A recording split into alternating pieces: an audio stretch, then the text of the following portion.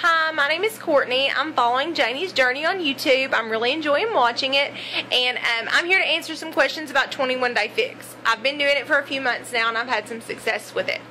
I started roughly in May, and I've lost 25 pounds so far. From February to May, I lost 20 pounds, and the first 20 pounds came off really quick.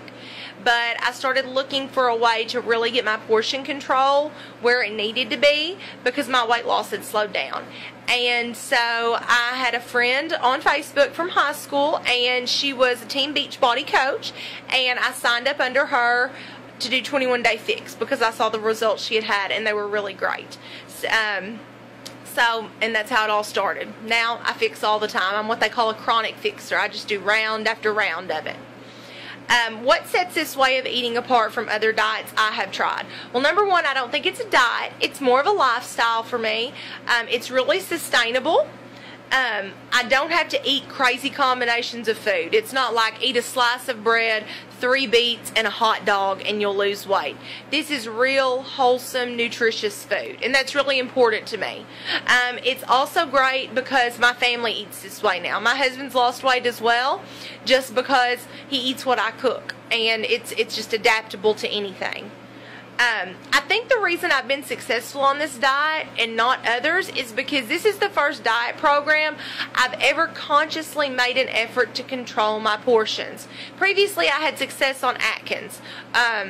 I'll admit it, I fried chicken and pork rinds, I ate cheese till it was coming out of my ears, but I never really worried about portion control. And I'm a firm believer now that weight loss and a healthy lifestyle is 80% nutrition, 20% exercise. And this program plays into that because it controls your portions and encourages at least 30 minutes of activity a day. I went on my first diet when I was like 19. I had lost some weight, and I decided I was going to go on Atkins. Maybe I was 20, and I went on Atkins and I lost a bunch of weight. And then after that, it's all just been downhill since then. I've done everything to try to lose weight, especially after I had my son, and I have not been successful until 21 Day Fix because the baby's 6. I just can't call it baby weight anymore when the baby is 6 and can read. So that's how I came to 21 Day Fix.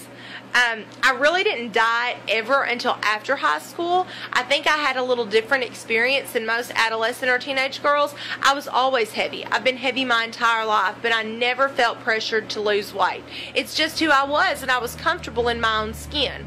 I really didn't decide that this wasn't an okay way for me to be until after I graduated from high school. How does the container system work for me? And how does it work when I'm eating out or I have a special event? This is like one of my favorite things to talk about. I prep a lot of my food. I like to make big batches of soup for my lunch. I use my containers to measure everything out that I'm putting into the soup and then divide it by the number of servings so that way I know exactly how many portions I'm using. I also really like it because it teaches me proper portion control.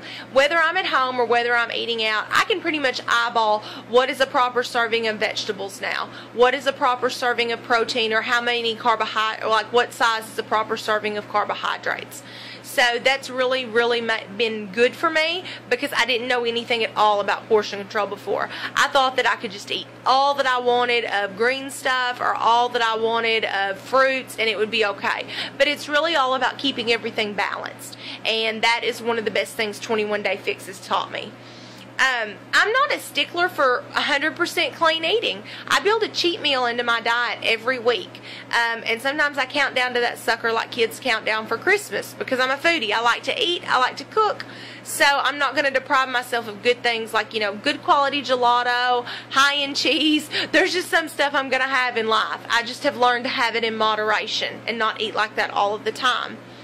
The containers, they help me because I look at them and I can keep track of what I'm doing and what I'm eating. I've swapped myfitnesspal over. That's how I track how many containers I have a day. For example, I know that I'm supposed to eat 5 red containers, which are protein. I'm supposed to eat 4 yellows, which are carbohydrates. I'm supposed to eat 5 green, which are vegetables. I'm supposed to eat 3 purple containers a day, which are fruit, and then 1 blue and 1 orange. It's pretty easy.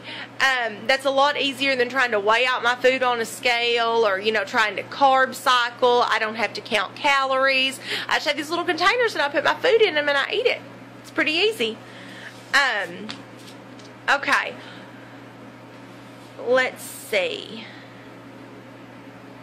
If I'm eating out and it's not my cheat meal, I do the best I can and I flush the rest. One of the great things about 21 Day Fix is I do not dwell on if I've made like a bad decision. Tomorrow's another day, or just because you made one bad decision doesn't mean your whole day is gone. You just do the best you can, and you're always just trying to do better than you did before. Janie says that people who are watching her channel probably aren't looking for a rock hard beach body. Well, I do not have a rock hard beach body. You can see this. I've got some fat rolls and stuff going on here. This is about healthy lifestyle. I've been heavy my entire life. And right now, I'm about the size I was right after I had my son. I'm not the smallest I've ever been, but I'm getting back that way. Do I think 21 Day Fix can be a lifestyle? Yes, I do. It's a lifestyle for me. I chronically fix. I just do round after round. And I think the reason I'm having success with this that I haven't had before is I have a support network. I have a coach. I have friends who are doing this with me. Now I have people that I'm helping do it because I'm a notorious couch potato. I like to read and do crossword puzzles and cook.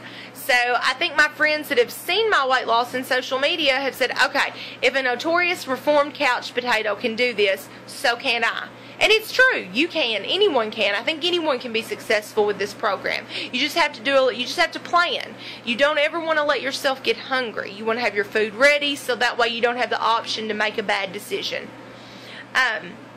The support on social media and the portion control are irreplaceable. It's just, I cannot stress enough. To me, those things are irreplaceable. Also, you eat so much food. Like, if I wrote down what I ate every single day, you would say there is no way that a person can lose weight and eat that much food. I do. Right now I'm averaging half a pound a week, and I'm really happy with that. I've learned to eat to fuel my body. I don't just eat and eat and eat anymore. When I eat, it's because I'm hungry or because I need to eat because I've done a workout.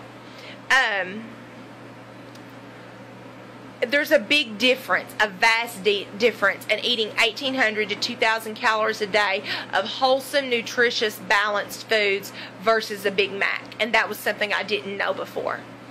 What do people need to know about the workout plan? Just do the best you can. I'm going to be honest, I've only done one round with the 21 Day Fix workout plan, and it was tough. Every day, or most of the time, I do yoga, I weight lift 5 days a week, I walk, I like Pilates, and I like body weight exercises.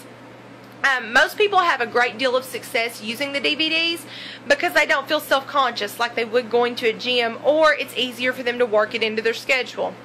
Lots of moms work out before their kids are awake or after they've gone to bed just because their house is quiet and it's convenient for them. The workouts are hard. They're really hard, especially if you're like I was, super sedentary. When I started in February, I couldn't even hold a 30-second plank. And a week ago, I just did 6 minutes in elbow planks. So I was really happy and excited about that. It's always... You're just always progressing and making progress, and that's what you have to remember. It's hard now, but you're going to get stronger. And once you get stronger, and if you're like me, you figure it out, I really like this, and it really, really makes me feel good. It's okay to puke. It's okay to stop. It's okay to modify your exercises. It's okay to have to take a breather. You just have to keep trying and keep going. That's just the important thing, I think. That's just what you can do, because exercise is so important and it does make you feel so good. It's so addictive. Okay, last question, and thank you for your time. What's the silliest thing I've ever done to lose weight? I was single. I put myself on this diet called if I have to buy it, I don't eat it. And at the time, I smoked a pack a day of Virginia Slims, which I did not count. So I basically mooched off my parents, smoked, and drank water. and I lost weight, but it wasn't a very good plan. It wasn't successful. And I quit smoking a year and a half ago, and it was the best thing in my life I've ever done. It was great. I feel so good.